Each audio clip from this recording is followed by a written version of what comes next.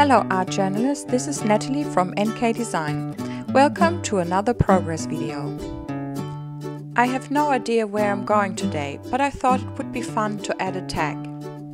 I'm adhering the tag with masking tape and then cut through it carefully with an X-Acto knife on the outside so that I can still fold it over, and I do that on both sides. I still haven't decided what to do, so I'm adding a layer of gesso. You can never go wrong with a layer of gesso.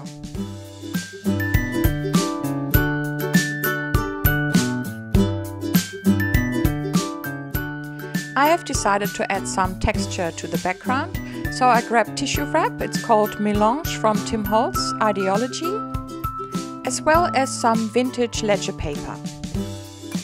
I start with the ledger paper and I rip it into pieces and then adhere it to the tag and to the background of the art journal with Liquitex matte medium.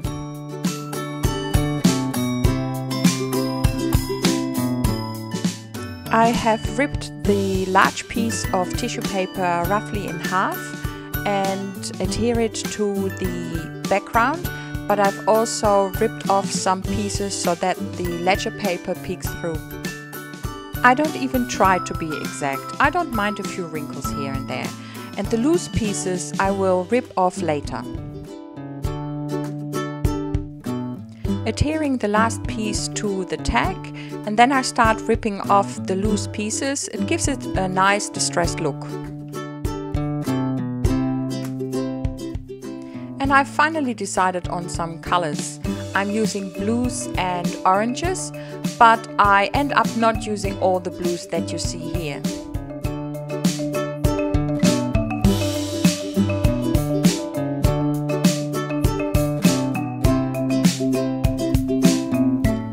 Blue and orange are complementary colors. These are two colors directly opposite each other of the wheel. For example, like I'm using here, blue and orange. Other would be red and green, and violet and yellow. Using complementary colors will give you a nice contrast, but you need to be careful not to mix the colors together because that will create a brown. I start brushing on the colors onto the background with a brush, and then I also use a finger. And as you can see, I only went with the darker blue tones that I had. The lighter colors I didn't like after all.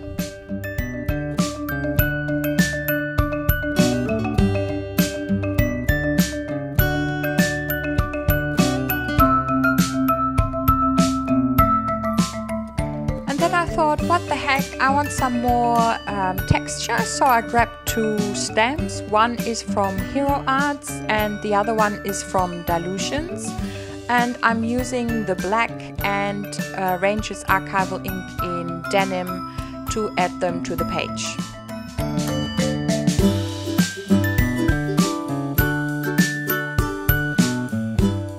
Because it gets quite busy, I'm using gesso to tone it down a little bit, and I'm using catalyst wedges to distribute the gesso.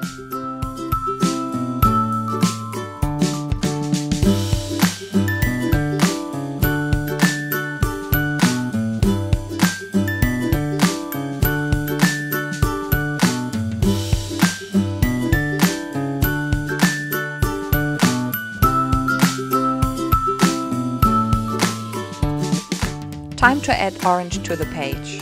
I want a little bit of pattern, so I'm using a stencil. This one is called Scalloped Rose and it is by Joggle.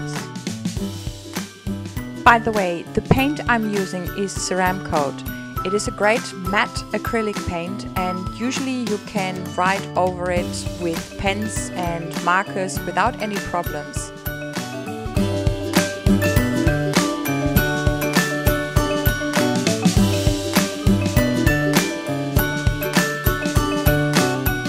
Now I'm adding a lighter tone of orange to the page, and I'm using the catalyst wedge here to distribute it over the page. Sometimes I heard people say, but they cover everything up again and it was so pretty to begin with. All I can say to that is, look, it's part of the process, and sometimes you need to cover something up just to start over again, or because you want to, or because you think it looks better in the end. Never be afraid to cover something up. Sometimes it's just needed to go ahead with something, and sometimes you end up with a better piece than you already had. Being afraid to cover something up might block you in your creative process, so just let it happen.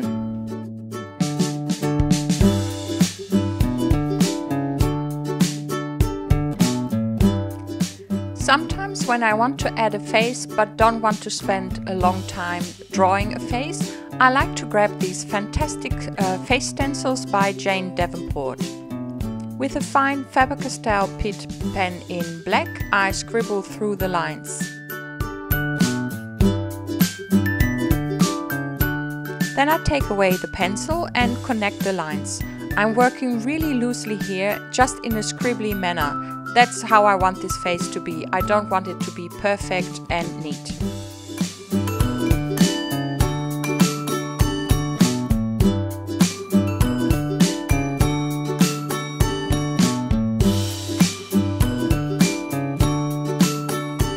With the same marker, or I think this one is the thicker M pen, I'm adding some hair.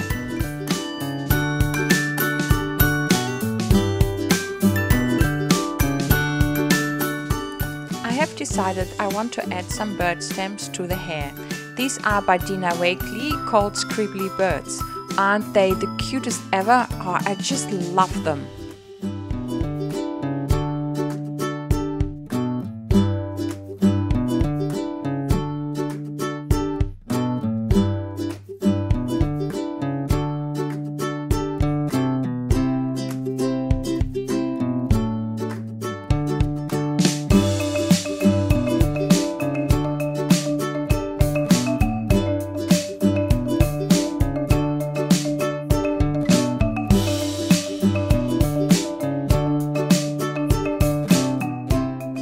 I found a fitting quote on Pinterest and I'm writing it down.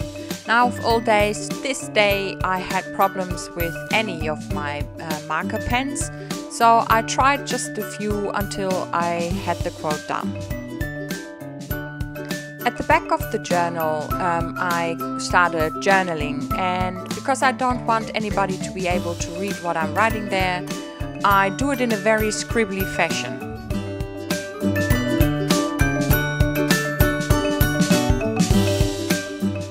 I'm adding my date stamp, but something is missing. I just don't know what yet.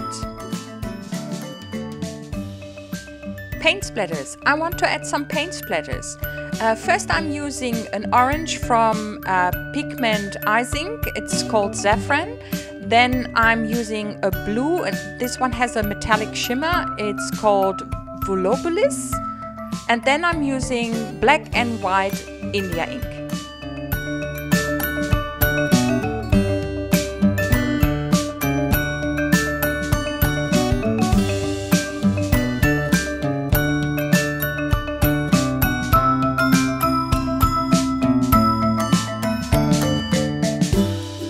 Yes, now I like how it looks. I think I'm finished now.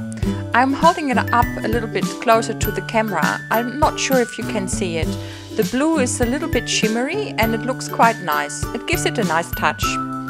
If you have enjoyed this video, please give it a thumbs up and don't forget to subscribe to my channel if you haven't already done so. I see you next time. Until then, happy arting!